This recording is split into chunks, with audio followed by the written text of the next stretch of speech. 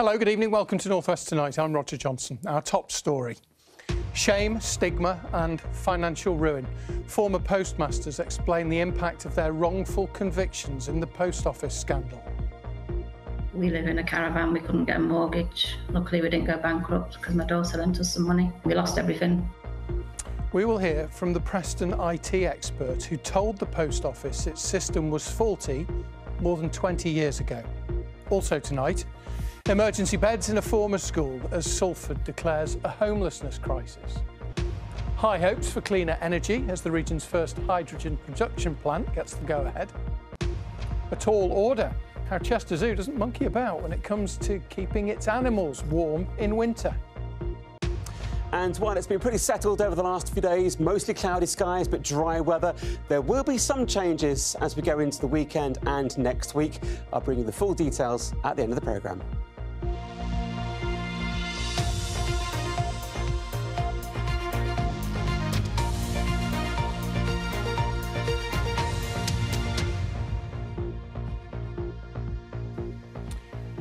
Some of the region's victims of the post office scandal, which has been making headlines for a week or so now, have told us today about the impact that their wrongful convictions have had on their lives. Words such as shame and stigma have been used, while one has described having to wear an electronic tag, and another reveals, as you heard at the beginning of the programme, that she now lives in a caravan after losing her home.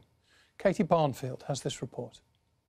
For many victims of the post office scandal, the toll it has taken has been unbearable. From bankruptcy to wrongful imprisonment, livelihoods and lives ruined.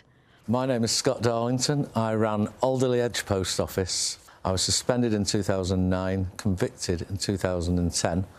I couldn't get a job for 3.5 years after that. I couldn't afford to pay for my daughter's school uniform. I had to wear a tag for 3 months and had a suspended sentence for 12 months. I've carried the shame ever since. I refuse to carry it any longer.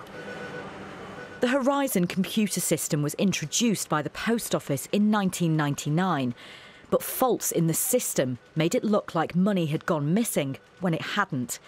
More than 700 branch managers were wrongly convicted of fraud, theft and false accounting.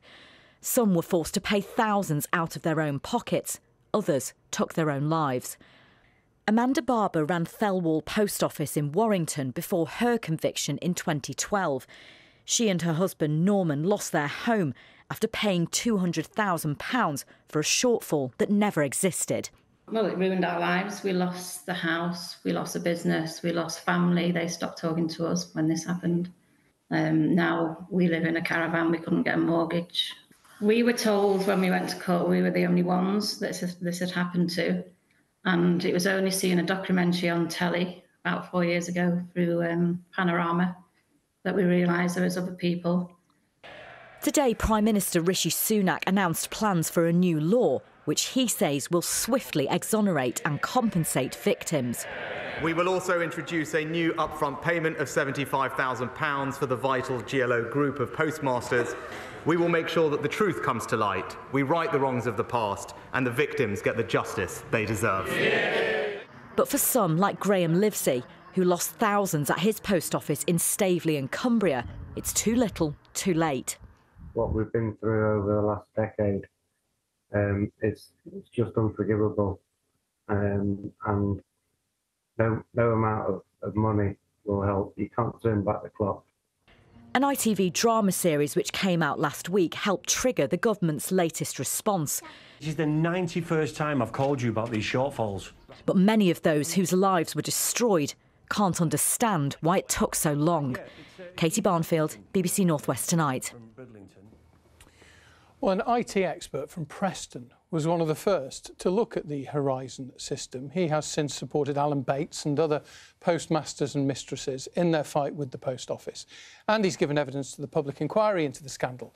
Jason Coyne's his name. He wrote that first report about problems at Cleveleys near Blackpool. He wrote it on behalf of the Post Office. He found Horizon to be faulty. I asked him how his client reacted. Well, they initially come back and said that they was quite disappointed with the report and asked whether there was anything that might persuade me to alter my opinion. And they showed me a witness statement of one of the Post Office internal auditors who was said to have looked at the system and said that there's no problems that were found with the system. And I said in my report that that was clearly incorrect. And there was an email that you've seen that came out into the inquiry that basically said throw money at it, get a confidentiality agreement signed and make the whole thing go away. Yeah, so there was dialogue between Post Office and Fujitsu trying to find additional evidence that they could present to me to try and persuade me to alter my opinion. But the conclusion of Post Office's legal team in consultation with Fujitsu is, quote, the safest way is to throw money at this and get a confidentiality agreement signed to keep it out of the public domain. And then they went on to say, the real question is how much money to go away and shut up. And now I don't think that was focused at me. I think that was focused at the Cleveley's sub-postmistress. But I mean, essentially, I was stood down shortly after serving my report, and I do understand that the matter was settled. What would have happened if the Post Office had trusted what you told them and acted on your findings? Would we have avoided the appalling miscarriage of justice that ensued over the following decade, 2 decades? I mean, I certainly think that if the Post Office would have seen the gravity of what I was saying, and fundamentally the biggest issue that they could have addressed was to first look at the system first, rather than looking to the sub-postmaster to settle any issues with discrepancy in their branch accounts. But there was a fundamental disillusionment, essentially, within the Post Office, that the computer system wasn't faulty. And going from that fundamentally flawed basis came the result of their prosecution decisions. Have you watched the drama? I have indeed. Did any of it surprise you? What really surprised me and touched me is that I'd encountered most of the sub-postmasters and mistresses that appeared in the drama during the Bates litigation. I got to meet them. They were thoroughly nice people, but at that point in time, I'd only looked at their cases effectively on paper. You know, they were numbers, they were fault logs, they was call logs. So to meet them in person, there's a human story behind everything. There's a human story. Yeah, it was absolutely incredible and very moving. Very moving. What have you made of the reaction to the drama? Well, I think it's fantastic that the drama has brought on the reaction that it has. That we might finally get to the stage that this matter can be put behind us. But equally, I'm so sad that a lot of this could have been avoided if fundamental decisions were taken in the very, very early days of Horizon. You know, certainly back in 2003 with the problems that I pointed out. Jason Coyne, thank you very much for talking to us. Thank you. Now, car journeys in Manchester and Liverpool are among the slowest in the country because of the number of 20 miles an hour speed limits on local roads. The sat-nav company TomTom says a 6-mile trip in Manchester takes an average of over 23 minutes, with Liverpool not far behind, unless it's stuck in a jam, I guess. Insufficient planning around care homes and a lack of attention to children's educational recovery were among the issues identified in a review of how the Isle of Man dealt with COVID. An independent inquiry has made several recommendations, but says the government's handling of the pandemic on the island was largely successful. The North West's got more child abuse cases than anywhere else in the country, according to the National Crime Agency. There were nearly 6,000 reported to Greater Manchester Police alone in the last year. That's a rise of nearly 50%. And the police say that up to half the offences are committed by under-18s who are sharing indecent pictures on smartphones. And today marks 5 years since our friend, your friend, and our colleague Diane Oxberry died. Diane's legacy lives on, though, through the work of the ovarian cancer charity formed in her name, the Diane Oxberry Trust. Now, emergency accommodation has been set up in Salford as the council says that it is facing a homelessness crisis.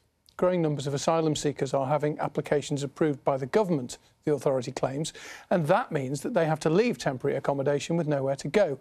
So the council is now using an old school as a shelter, as Phil McCann reports. This is not how homeless people are meant to be housed. It's airbeds, it's sleeping bags, it's pillows, in my opinion, it's Dickensian, to be honest with you. This is a reminder of where we were when homelessness and rough sleeping originally became a problem here in Greater Manchester. Your accommodation for homeless people is Dickensian?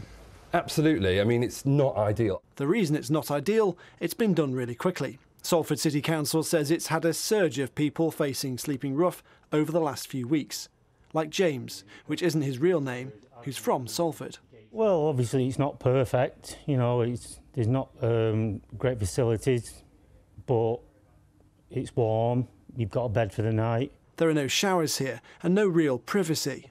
But this is what the council says it's been driven to. 34 people have been staying here over the last few nights. The vast majority were in asylum seeker accommodation and have now had their applications approved.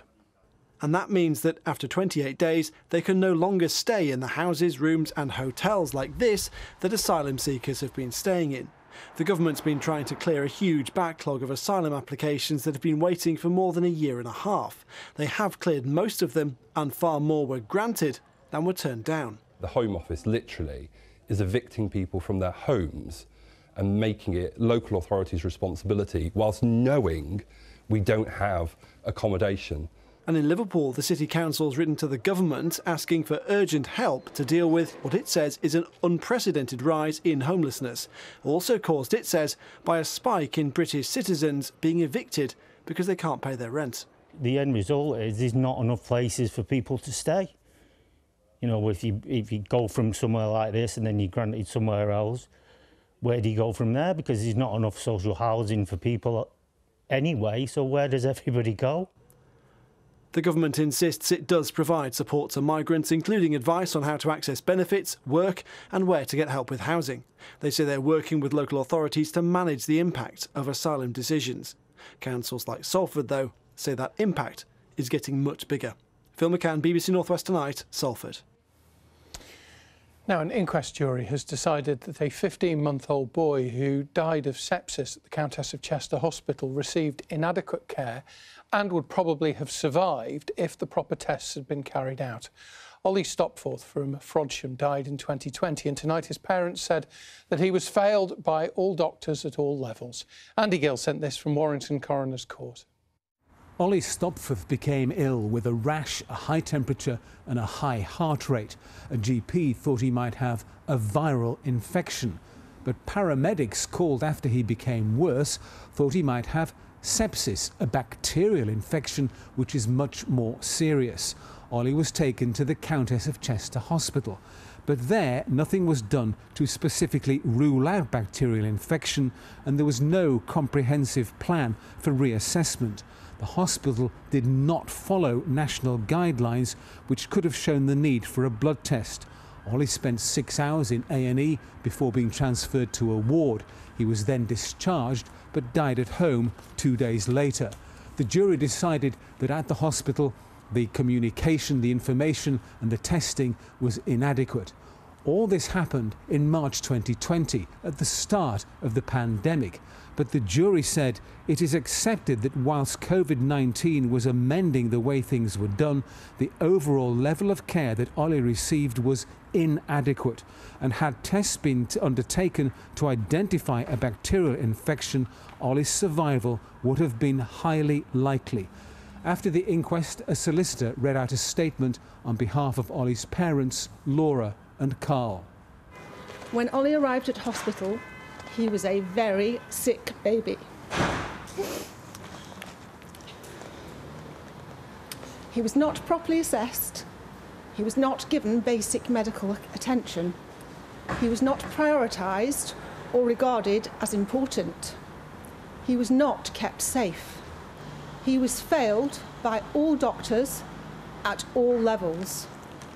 In a statement read by the coroner after the inquest, the trust which runs the Countess of Chester Hospital said it has improved things since Ollie's death, including now using the national guidelines on sepsis testing. The coroner, Jacqueline Devonish, said her sincere hope was that the Countess of Chester has learned serious lessons from Ollie's death. Andy Gill, BBC North West Tonight at Warrington Coroner's Court.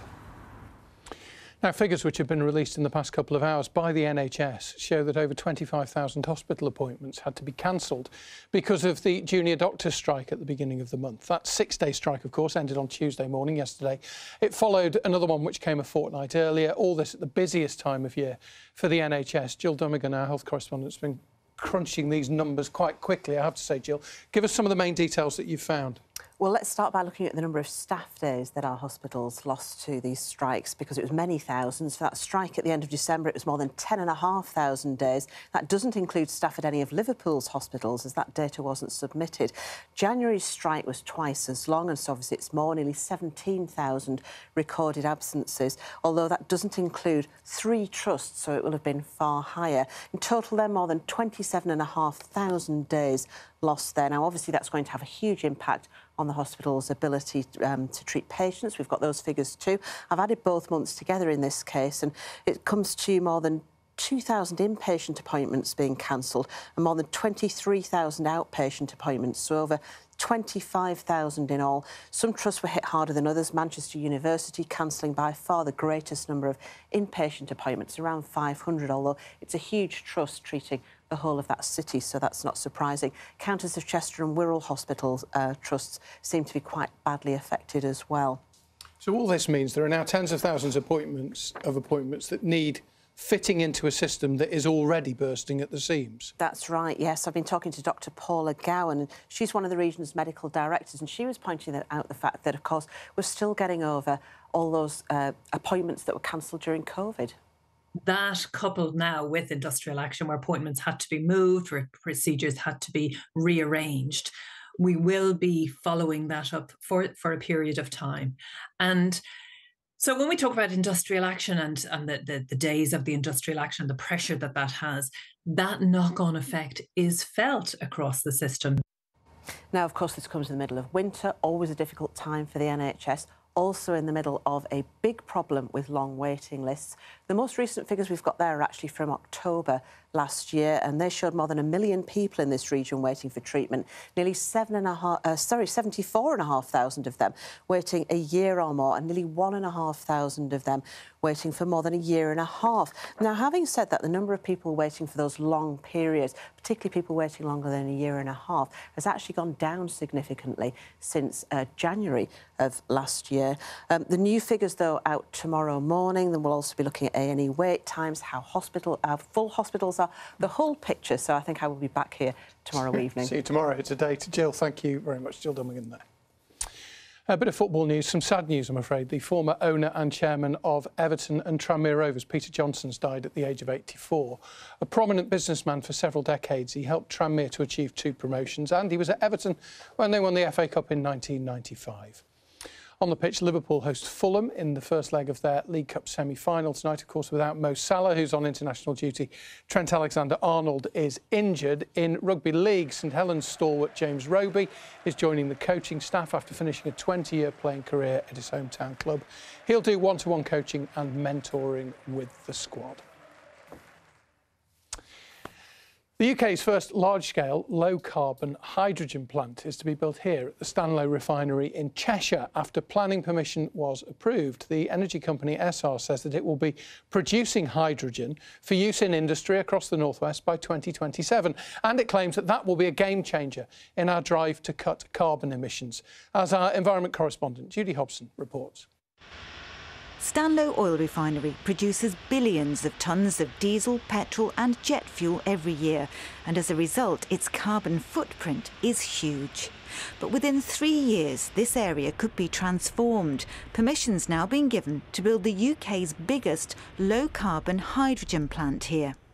It's really the scale of this one that's so important. We are the most advanced low-carbon, at-scale hydrogen production facility in the UK, which makes us one of the most advanced in the world right now. We're going to be producing over 1 gigawatt of low-carbon hydrogen. That's enough energy to power a city the size of Liverpool just up the road. And in doing so, we will capture around 2 million tonnes a year of carbon dioxide. That's carbon dioxide emissions that are going into the atmosphere today. Natural gas can be split into hydrogen and CO2. Essar says it will capture the CO2 and bury it under Liverpool Bay. As well as powering the refinery, the hydrogen will be used in local industry, and the first to come online will be this one. Encirc makes 40% of the country's glass bottles and jars. You think wine bottles, beer bottles, spirits. What we do is we make them here. We make 2 billion bottles on this particular site every year. We fill a lot of them, then we put them in your local supermarket. Its 2 gas furnaces are the biggest in the world. It uses natural gas for heating, but this releases tons of carbon. So we think we can phase in hydrogen over the rest of this decade, test the hydrogen on our furnaces and slowly decarbonise our furnaces. Then later on in the decade, perhaps in the early 2030s, we believe we can create ultra-low carbon glass, perhaps even in the future, zero carbon glass using sustainable fuels such as hydrogen. Essar says it hopes to eventually produce green hydrogen at scale where no CO2 is emitted, but says this new plant will put the region at the forefront of the UK's journey to net zero. Judy Hobson, BBC North West Tonight, Stanlow. Well, this fellow doesn't live far from there. With millions of people flocking there every year, Chester is the most visited zoo in the UK. This is a quieter time of year, of course, but the keepers are as busy as ever, keeping the 20,000 animals warm enough during the winter months. He'd need quite a long scarf, I suspect. Juliette Phillips has been to find out more. They're more naturally suited to the sunny climes of Africa than chilly Chester, so it's vital these giraffes are kept warm over the winter. So this is one of our hotbeds for the giraffes. Keeper Rosie showed me the slightly surprising way they manage it here at Chester Zoo. So a hotbed's not a normal straw bed. We layer it up with their own poo and straw. Basically, the poo will break down and the heat will rise to the surface. So a warmer bed, but maybe a bit smellier bed in the winter? Yeah, maybe, yeah. We're used to it, obviously. Over in the monsoon forest, the animals aren't affected by the colder outdoor temperatures. It's kept hot and humid here to recreate the climate of Southeast Asia. But all that heat comes at a cost. Electricity bill is around £3 million a year, which is obviously very significant. So what we're trying to do now is move towards much more sustainable ways of heating, these tropical environments. So moving to things like air source heat pumps, solar PV panels, becoming a lot more sustainable in the way we operate. Here at Chester Zoo, they have around 2 million visitors per year. It's a little bit quieter over these winter months, but the keepers are kept busy all year round. This one here is Marmite. I can just show you. I caught up with Ellie while she was checking on the tuataras. These reptiles are extremely rare. Chester Zoo have the only breeding group outside New Zealand. They look like a lizard, but they're actually not. They're more like a living fossil, so they've been split from other reptiles since the time of the dinosaurs. They aren't currently on show to the public, and it's a good job. During the winter, they need their peace and quiet. Brumation is more of a kind of aware state of hibernation, so if you disturb them, they will move, but otherwise they'll just stay very still where they are, not expending any energy, and they don't need feeding. They'll remain in this state of reptile hibernation until March. Juliette Phillips, BBC North West Tonight, Chester. Right, the animals keeping warm at Chester Zoo. They're not the only ones that are feeling the cold at the moment, Simon, are they?